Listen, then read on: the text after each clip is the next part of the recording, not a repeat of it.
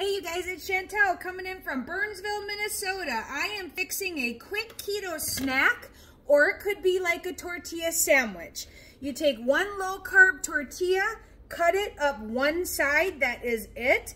You put your cheese in one quadrant. I'll show you when I have it done. Put cheese in one quadrant.